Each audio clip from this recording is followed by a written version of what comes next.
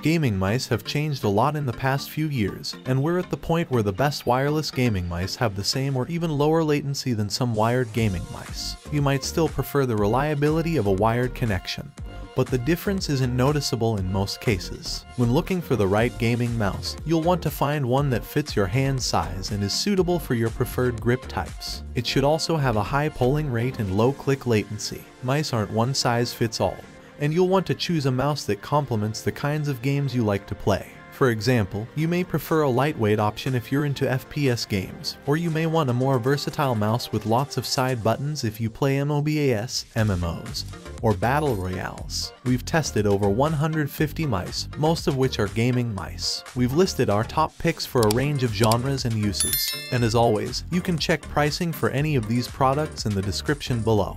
And if I'm able to get any discounts or coupon codes, I'll include those for you as well. Now let's get started. Number 5. SteelSeries Rival 5. Our top 5th posting goes to the SteelSeries Rival 5 for being impressively capable and stunningly affordable. This pick doesn't leave much else to be desired with its $60 price point and versatility. Impressively, SteelSeries actually increased the number of buttons available on the Rival 5 over those found on the Rival 600. You get your usual assortment, plus a third thumb button situated near the front of the mouse, as well as a two-way, flickable button above the back and forward buttons. This makes it a great combo of an average gaming mouse and MMO or MOBA option. The SteelSeries Rival 5 follows the trend of gaming mice shedding weight, as it's slightly cut back from the Rival 600. Part of that weight loss may come from the omission of a depth sensor, but the Rival 5's True Move Air optical sensor still provides solid tracking. Being a wired option also helps contribute to its lightweight. An added perk is the considerable RGB lighting on board with a zone at the scroll wheel, a zone in the SteelSeries logo on the palm rest, and 2 RGB strips on each side of the palm rest, each with 4 independent lighting zones. Number 4. Corsair Harpoon RGB Wireless. The Corsair Harpoon RGB Wireless is perhaps the best gaming mouse if you're looking for an inexpensive wireless mouse from a major manufacturer. For $50 you still get a whole lot of functionality. This mouse features an ergonomic design with textured grips, a deep software suite, and flawless wireless functionality. You get a powerful, high DPI sensor, functional RGB lighting, and 2 programmable, convenient thumb buttons. It's a straightforward mouse, but it's a surprisingly good one, especially considering that it costs about $100 less than most wireless mice. Another useful feature of the Harpoon RGB Wireless is that it offers Bluetooth functionality, so you can use it with tablets, smartphones, and streaming devices, or with a computer if you don't feel like hooking up a USB dongle. With all the lights turned off and the mouse in Bluetooth mode, you can get up to 60 hours of battery life. Even with all the bells and whistles powered up, the mouse can last for a few days of heavy gaming, and you can recharge via USB while you play. Number 3. Razer Basilisk V3. The new Razer Basilisk V3 is, as the name suggests, the third iteration of the iconic wired rodent. It looks and feels practically identical to the V2, which admittedly isn't a bad thing at all. Designed for right-handers, the $70 Basilisk V3 retains the same flared and textured thumb rest, iconic thumb paddle, and split mouse button design of the V2.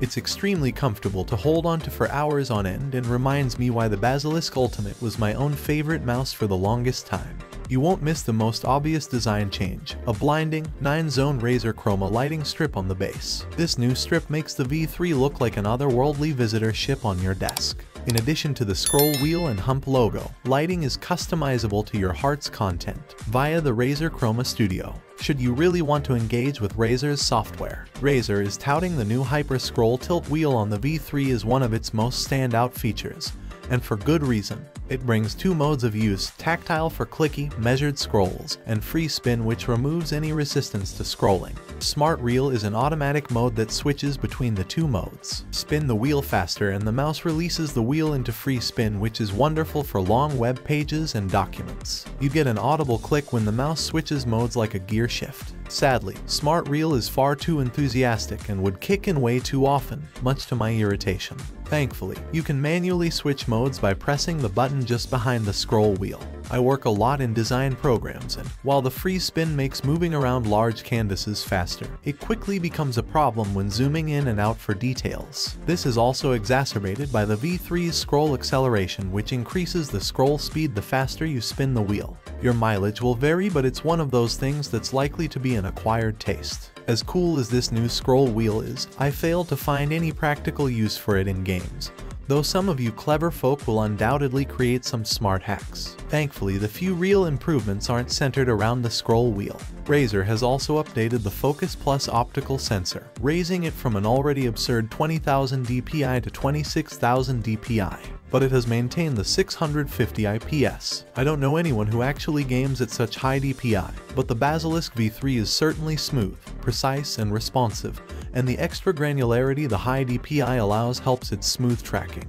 The main mouse buttons get 2nd gen Razer optical mechanical switches and have crispy clicks, are fast and just as responsive as the sensor itself. I love the gentle button grooves and the subtle texture so that your fingers don't slip. I also noticed the buttons are less wobbly than previous Basilisks, but we'll have to see how they hold up after several thousand clicks. The Razer Basilisk V3 is a solid iteration on an already great mouse, improving on elements without detracting from others. Those improvements are welcome too, and I honestly can't get over how good the added chroma lighting looks. The Hyper Scroll tilt wheel is fun, though ultimately not as useful in gaming as it is in productivity work. Overall, I love this new Basilisk, and it certainly leaves me excited for a wireless Basilisk V3 Ultimate. Now that's going to be some mouse. Number 2. Logitech G502 Lightspeed. A lighter and wireless version of the popular Logitech G502 Hero. The wireless Logitech G502 Lightspeed is a fantastic weapon for your arsenal if you can stomach the price tag.